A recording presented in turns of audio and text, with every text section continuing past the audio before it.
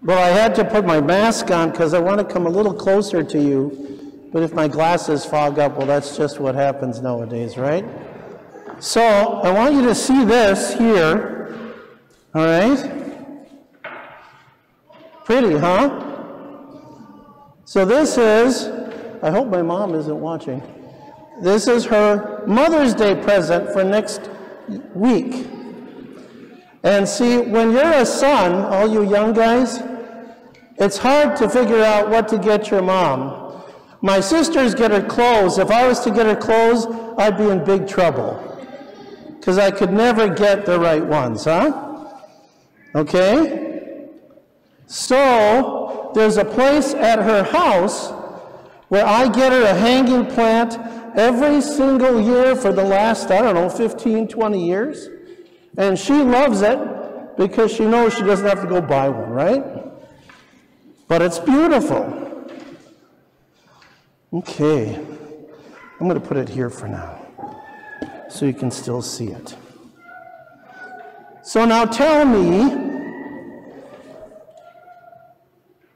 how do these little flowers at the ends, and they're going to keep growing longer and longer, how do they stay alive?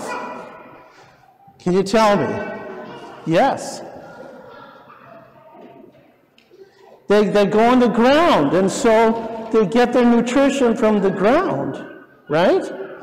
And what's one of the main things that you have to give those plants to keep them going? Water. Very good. All right. So, as long as they stay attached to the roots and the main branches, right, they're going to live.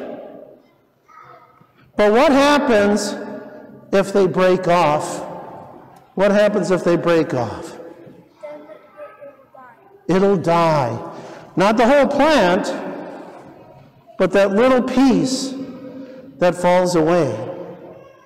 So it's really important for this plant and for all the flowers that are going to keep coming down, they continue to get their nourishment, and they have to stay attached, right?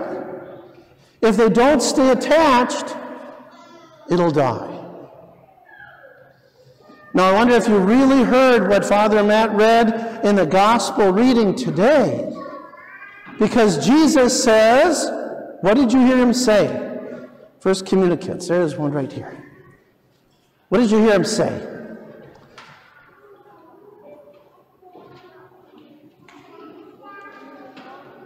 Yes.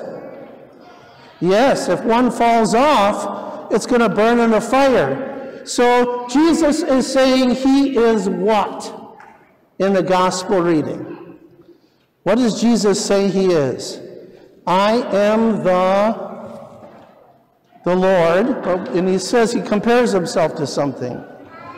I am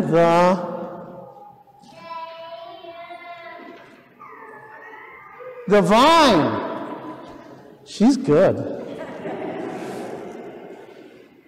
I am the vine. And we are what? He says, I am the vine and we are the branches. Exactly. In other words, we're like the ends here, huh? And in order for us to stay really alive, we need to stay connected to him. If we don't stay connected to him, he says we won't have life. But he's not just talking about this life. What life is he talking about other than this life we're living right now? Back there, yes. Right here. What was that? Eternal life? Yes, eternal life. Did you want to say something? Heaven, absolutely. Heaven, eternal life. If we want to have life, if we want to have everlasting life, then we have to stay attached to him. And today, you discover that one of the best ways to stay attached to him is to receive his very body. He wants to be so close to you that he is going to become a part of you when you receive his body, blood, soul, and divinity. It's an absolutely amazing thing. He loves you so much. He is that vine, and we are the branches, because he wants us to have life, and not just life in this life, not just holiness in this life, but everlasting life. And so he's going to give himself to you today and every single time that you come to Holy Communion. Because he himself is going to be like the water to that plant. He's going to nourish you so you can have the best in this life, but above all, everlasting life.